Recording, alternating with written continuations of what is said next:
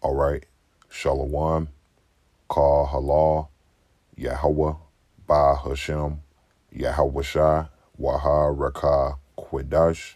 Double honors to the apostles and elders of the great millstone, the men who taught me this truth. Also, peace and blessings to the hopeful elect. Lord willing, this lesson is edifying. This lesson is going to be centered around the elect of the nation of Israel, which are the ones that shall be forgiven for their sins. And we have the greatest hope upon the planet because we have the hopes of being a part of that number. That's why here at Great Millstone, starting with the apostles and the elders, we call ourselves the hopeful elect. Because as the scripture tells us in the book of Romans chapter 8 and verse 1, there is therefore now no condemnation to them which are in Hamashiach Yahushua, who walk not after the flesh, but after the Spirit. Let's read that again. Romans 8 and verse 1. There is therefore now no condemnation. And when you go into that word condemnation, it means a damnatory sentence. To them which are in Hamashiach Yahushua, meaning those that are a part of the body of Yahushua, those that Yahushua's blood covers, as the book of Ephesians chapter 1 and verse 3 tells us, blessed be the power and the Father of our Lord, Yahushua HaMashiach, who have blessed us with all spiritual blessings in heavenly places in Hamashiach. So those that are in Hamashiach are on one accord with Hamashiach, meaning they have the mindset of Hamashiach. And that comes by the supreme knowledge, wisdom, and understanding from our Lord and Savior, Yahushua, which leads to the spirit of prophecy. It says, verse 4, according as he have chosen us in him before the foundation of the world. All right. So the elect was chosen in Hamashiach before the foundation of the world, that we should be holy and without blame before him in love, having predestinated us unto the adoption of children by Yahushua HaMashiach to himself, according to the good pleasure of his will. See that? So when we go back to the book of Romans chapter 8 and verse 1, there is therefore now no condemnation to them which are in Hamashiach Yahushua, which are the predestinated ones, all right, the true blessed ones. And that's the number that we have hopes of being a part of. That's why we give diligence to make our calling of the election sure. It says, who walk not after the flesh, but after the Spirit. Yeah, we're not carnal, all right, but we walk after the Spirit that has been given unto us, which is the Spirit of life, which comes from the Spirit of our Lord and Savior, Yahushua. And we have mercy from the Most High to allow us to know these things, all right? Now, we want mercy from the Most High, ultimately, meaning we want our sins to be covered. When you read the book of Psalms 32 and verse 1, it says, blessed is he whose transgression is forgiven. And that main transgression is breaking the laws, statutes, and commandments of the Most High. We as Israelites did that as a whole, meaning the whole nation.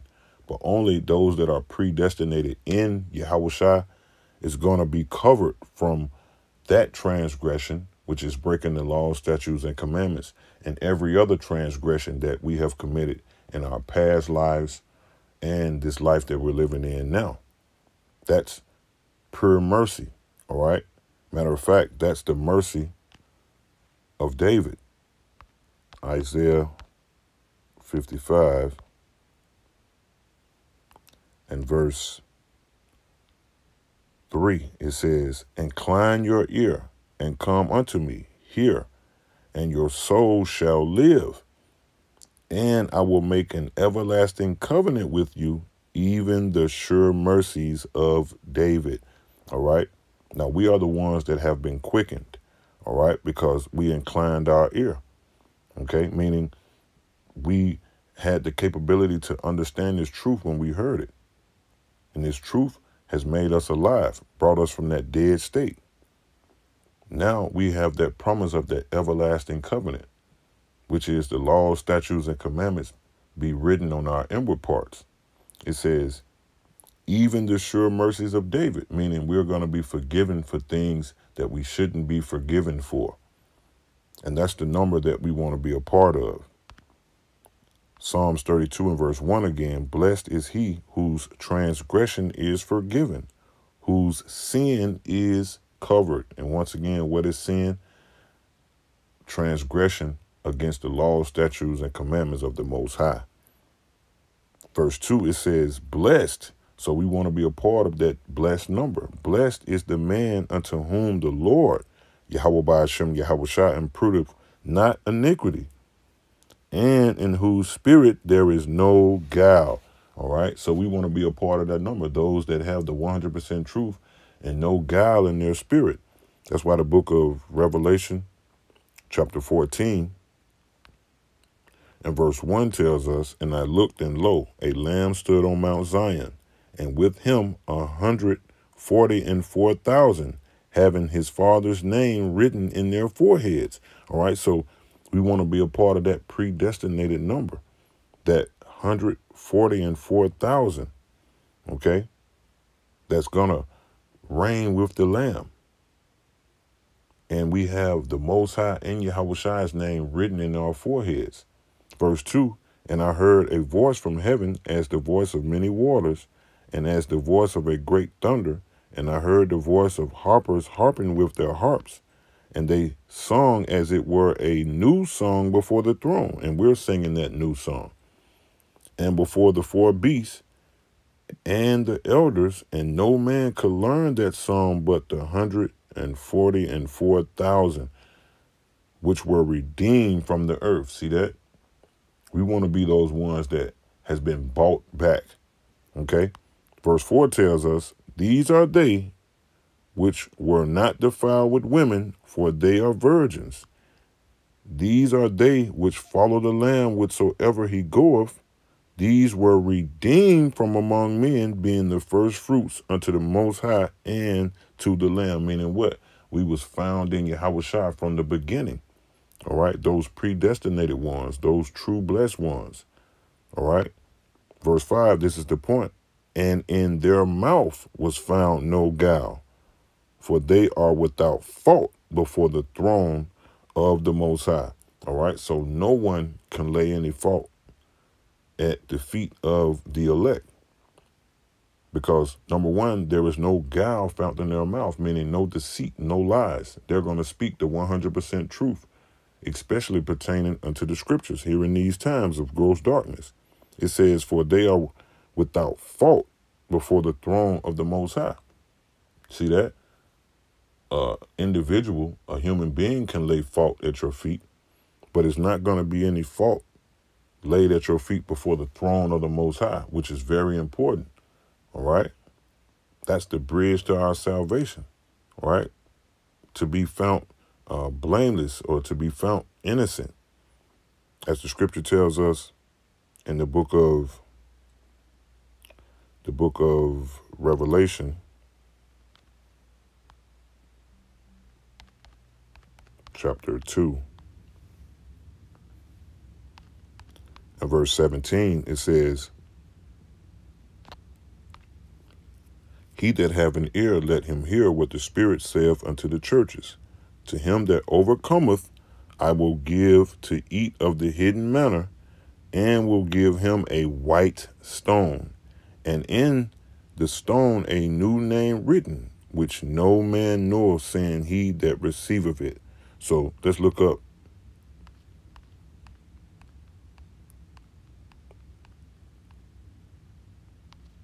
white stone. First, let's look up the word white, the pronunciation in the Strong's G. Strong's G 3022. Lucas. Lucas. It says, of white garments as the sign of innocence and purity of the soul. Let's look up the word stone. The pronunciation in the Strong's G.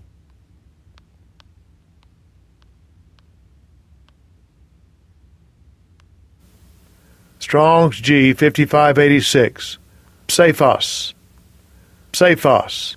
It says, in the ancient courts of justice, the accused were condemned by black pebbles and the acquitted by white. All right, so we want to be a part of those that are innocent.